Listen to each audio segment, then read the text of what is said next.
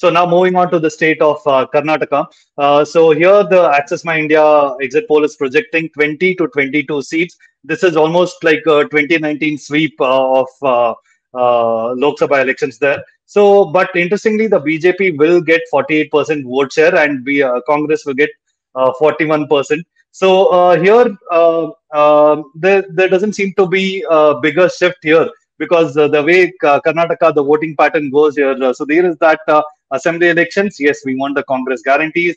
And in Lok Sabha, we want the Modi guarantee. At least this is the pattern we've seen over the last three elections. Do you see just that playing out, or are there any other contributing factors to this? Well, obviously, the people of Karnataka, going by the verdict in the last elections, don't believe in a double engine sarkar. They like to book by two different trains as far as the governance model is concerned. I mean, going purely by what one has heard on the ground and what different party sources say, especially in the Congress, they are not willing to believe this because they do believe that they fought a good election. That people, even though they had voted against, that's one of the questions I asked to a senior Congress leader, that the people of Karnataka have already punished the BJP once. Why would they punish it a second time? They do believe that there is still anger and they do not trust the BJP once again. And they're not happy with the BJP MP's performance over the last 5 years. And therefore, they would not vote for him. That's what the Congress would like to believe.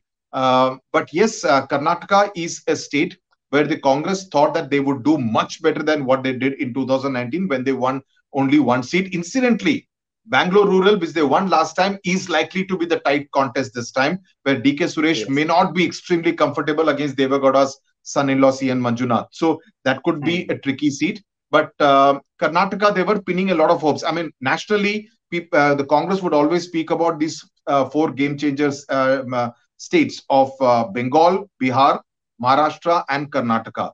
Karnataka doesn't seem to be going in the same direction, nor is Bengal for that matter, as far as the Congress is concerned. But yes, the Congress this time had done something very interesting. It had given tickets to a number of sons, daughters, spouses of sitting ministers in the hope that, and one of the Congress leaders told me that this is their playing safe strategy, because knowing fully well that at least this way the ministers will work hard for the victory of their near and dear ones.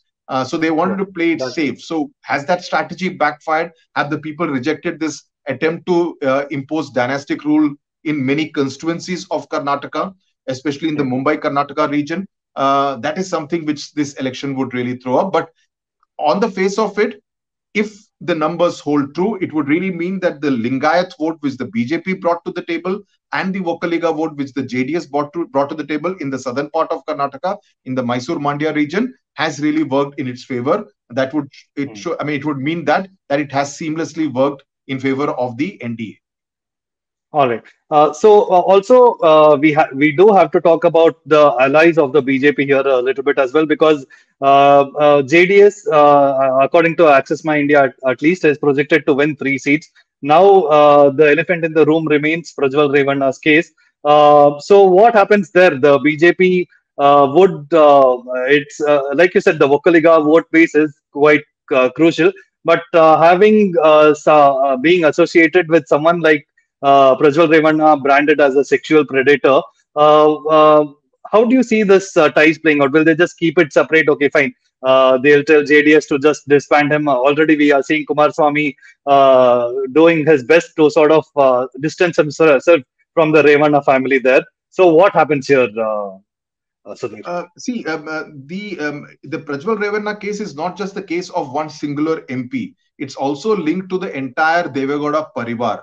HD Revanna is also an accused in the case. So you have the HD Revanna versus HD Kumaraswamy internal politics also playing out, and HD Devagowda will have to kind of be the peacemaker. But the BJP, I mean, we have seen how they behaved in the Brij Bhushan Singh case. So I think they let things pass.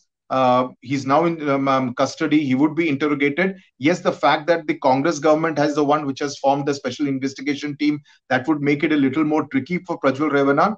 But trust me, if these numbers hold true in Karnataka, Karnataka is in for a bout of political turmoil. And according to me, that is going to take precedence. That is going to take center stage.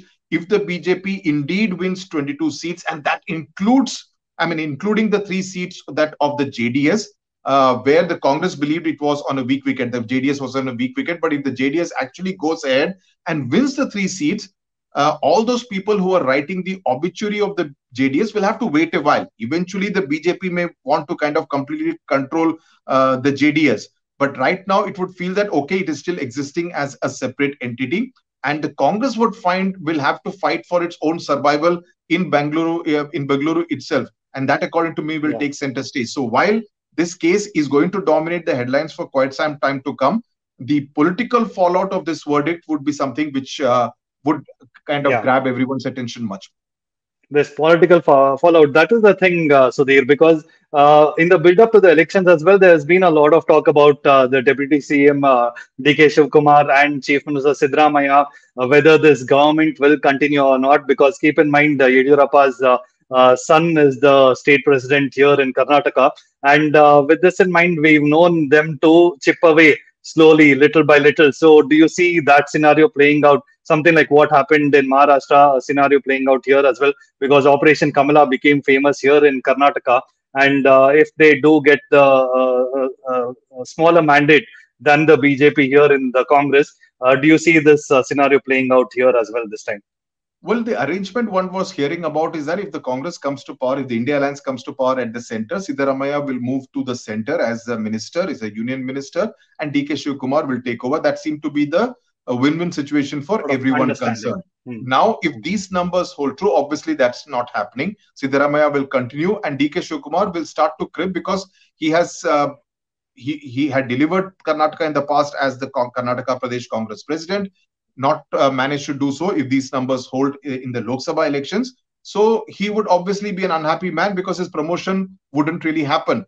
The Congress leadership, if it does not come to power, obviously also will be a weaker central leadership, a weaker high command. So it would lead to a lot of confusion.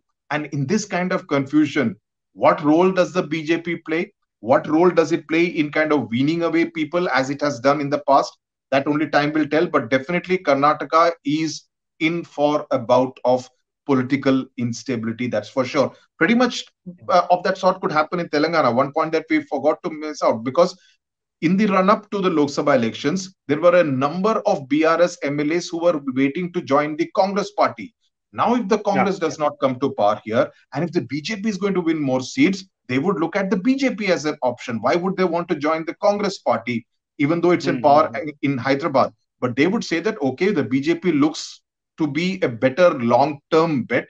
So the BRS migration, the migratory birds from the BRS may be headed towards the BJP instead of the Congress. So you have number of options, and it's a good time to be in politics for different kinds of migratory birds. You can go to different nests. All right. So there you have it from TSOD there. And it could be a matter of shifting loyalties in both Telangana and the states of Karnataka if the BJP does manage to expand its footprint in southern India.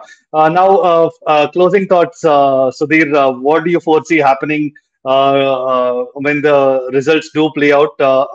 Because should the Congress just be concentrating on getting the main opposition's role this time and settle for that, save their face, or do you see any kind of surprise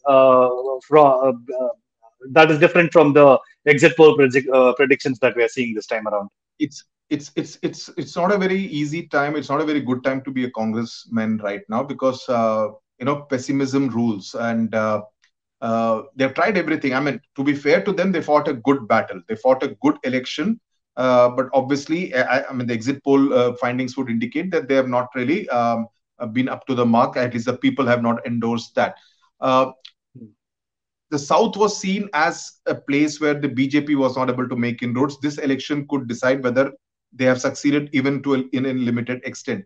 The other narrative which the Congress and the other parties like the DMK, the Karnataka Congress, Pinarayi Vijayan used to talk about is the North-South divide, that the southern states contribute so much more to the national kitty, but we get much less, whereas states like UP and Bihar, we are Yes. actually contributing for the development of UP and Bihar.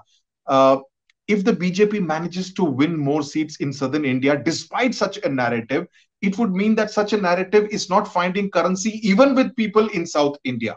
And that would be a matter of Exactly. worry for the Congress, because they need to get their narrative right. The second narrative which they have kind of focused on is the caste census. Is the Mm. OBC voter actually coming out and voting for the Congress, thinking that, oh, he's talking about the caste census, jitni abadi utna hak, so I will get more? Is he talking about that? If these figures are to come true, obviously that's also not happening. No, So no. the Mm. narratives, the strategy of the Congress, they have to go back to the drawing board and think, okay, what is it? Where is it that we are going wrong? Obviously, the caste census, even in Madhya Pradesh, Rajasthan, and Chhattisgarh, where it should have actually got, gained some currency, it did not in the November December elections. Now, in the Lok Yes. Sabha elections, also, if it does not find favor with the electorate, obviously there is something wrong with the slogan itself. People are not buying into your theory of, more reservations for the OBC classes. I mean, people are not buying into that. So it's not an easy time to be in the Congress. They have to go back to the drawing room, think about in what way they can. This criticism for the sake of criticism is not a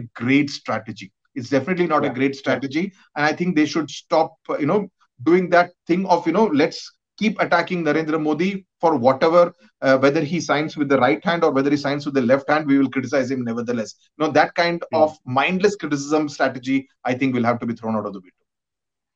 All right. So there you have it from TSOD there. Basically, the Congress may have to go back to the drawing board again, but that we've said right from 2014 election, 2019 election. So maybe they have to change the drawing board itself this time around. But we will have keep continuing this discussion going after the election results are out as well. We'll look forward to having you once again with us, TSOD. Thank you for joining us Okay. today.